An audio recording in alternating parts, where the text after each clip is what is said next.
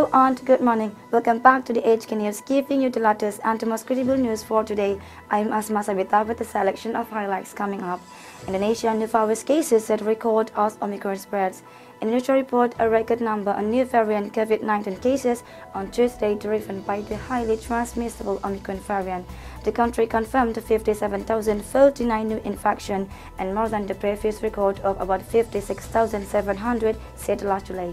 The Delta variant overwhelmed on the main island of Java. The National COVID-19 Task Force also reported 134 deaths on Tuesday, and more than 100 people have died each day since Friday, mostly in capital Jakarta.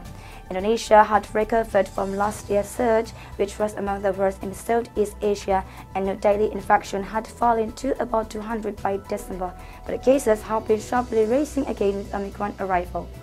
During last year's surge, hospital erected plastic tents as massive intensive care unit and patients to waiting 4 days before they were able to be admitted. Oxygen tanks were rolled out for those lucky enough to receive them. Health Minister Budi Gunadi Sadikin said on Monday that the case and death will increase further, but the healthcare system is unlikely to be overwhelmed again since the Omicron variant is generally causes less severe symptoms than Delta.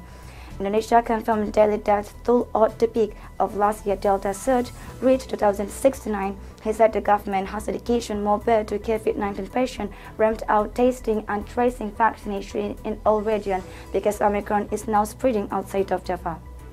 Bed occupancy rates at 140 coronavirus referrals for Hospital Jakarta rose from 5% in early January to 60% on Tuesday, and more than half of the bed hospital are allocated to patients in Yogyakarta, Jakarta, and Bali were occupied as of Monday.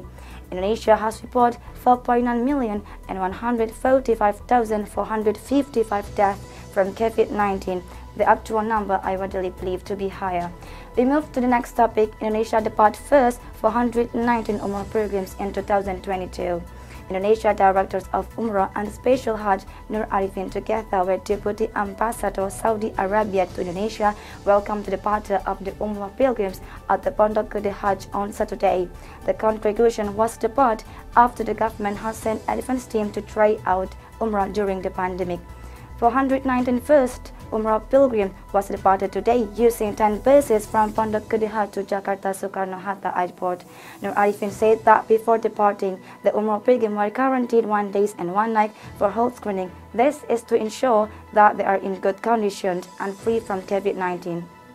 Health screening is include check health, checking vaccine certificate, and PCR is carried out by hospital recommended by Saudi Arabia. This health screening is a standard that must be followed by the Umrah pilgrims in order to receive Umrah without being infected COVID-19. That was the news of truth and accuracy by HK News team. We are hoping you in good condition and also hoping you have a great day ahead. This is Asma Tsabita. Thank you and goodbye.